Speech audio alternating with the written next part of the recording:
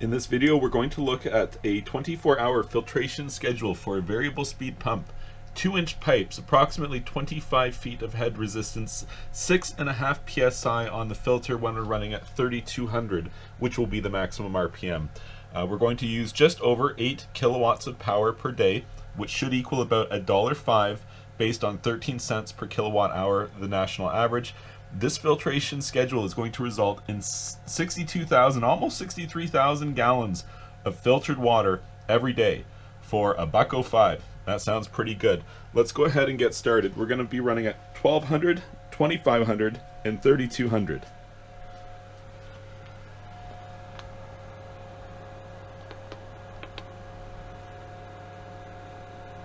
So there we are, we're already running at 1200. Again, this is 2-inch suction, 2-inch return.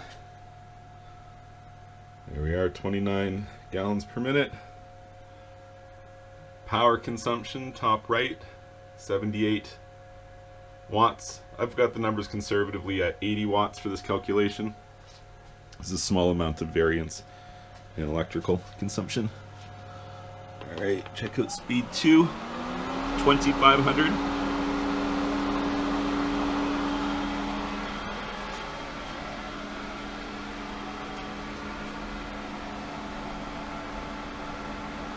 $61 gallons per minute. Top right corner, 519 watts. Got it at 520. Alright, now let's go ahead and check out that high speed or higher speed. Not maximum speed, but 3200. Let's take a look at this filter pressure here.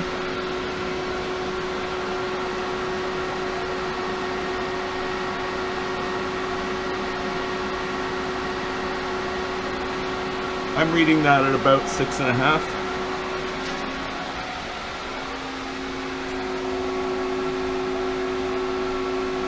$76 gallons per minute.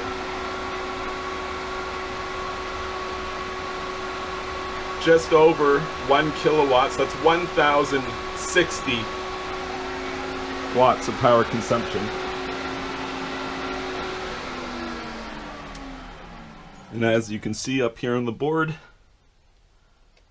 for the 1200 RPM, 29 gallons per minute, 15 hours per day results in 26,100 gallons of filtered water, 1.2 kilowatts of power consumed.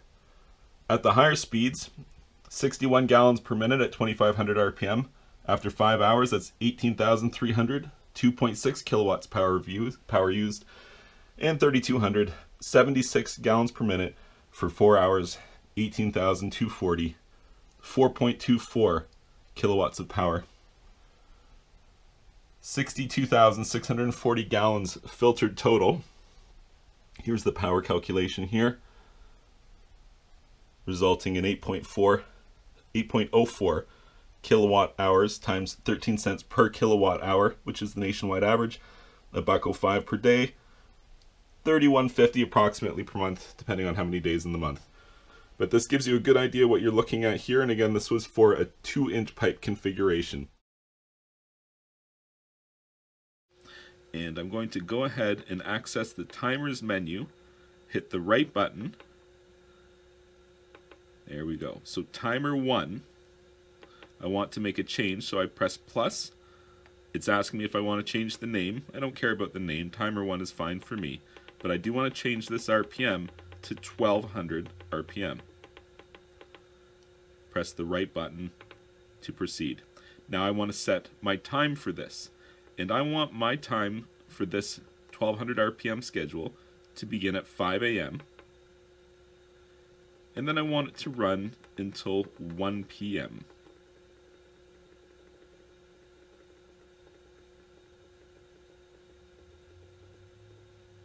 Press the right arrow button to proceed. 7 days a week is what I'm looking for, so right arrow button again. That is timer 1. Next, I want to change timer 2, so I press the plus button again.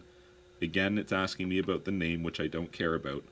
And now I'm going to change that 1250 RPM because I want timer 2 to be much higher. I want it to run for an hour like this, and I'm going to run it at 3200 RPM here. I could go with 3450, that's the maximum, but dialing back just a small amount on your RPM will only affect the amount of flow by a small amount, but it will reduce the amount of power that you're consuming by a considerable amount, so it's worthwhile dialing back just a little bit. And as I mentioned, I want that to run from 1 p.m. until 2 p.m., so just for 1 hour there.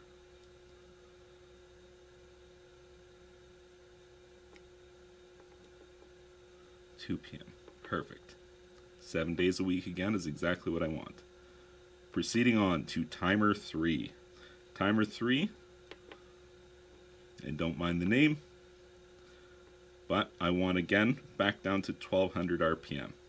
So the idea here is that I just kind of broke up this long period of time where I'm running at 1200 RPM with an hour in the middle that has a much higher RPM, so that I can, get some better flow rate for a little bit there, and I'm sure that's going to help the pool out.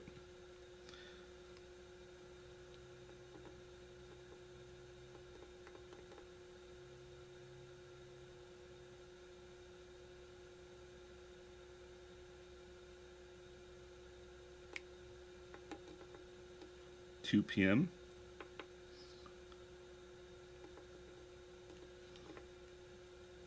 And this time I'm going to go until 9 p.m.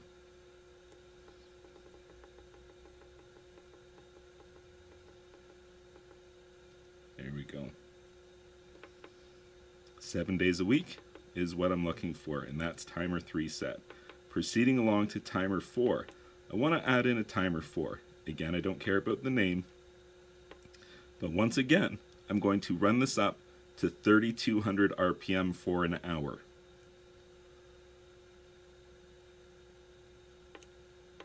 This is the dynamic part of the schedule that I was talking about.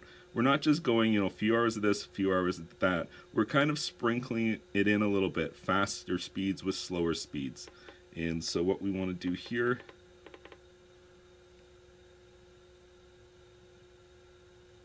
went the wrong way there.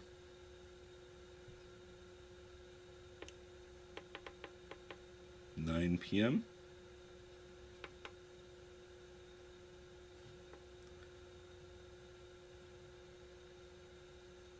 And again, we're just going for 1 hour here. 10 p.m. There we go. Again, 7 days a week. So that's now timer 4. Timer 5. I don't mind the name. And we're going to set 2500 RPM here.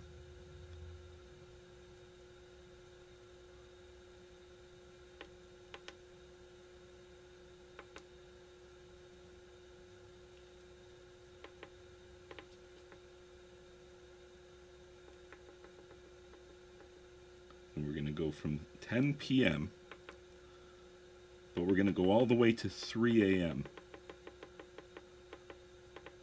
There we go. Good long stretch there. 7 days per week, correct?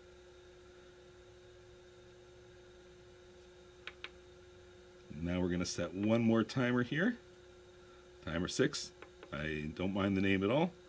And once again, we're going to crank it up to 3200 RPM.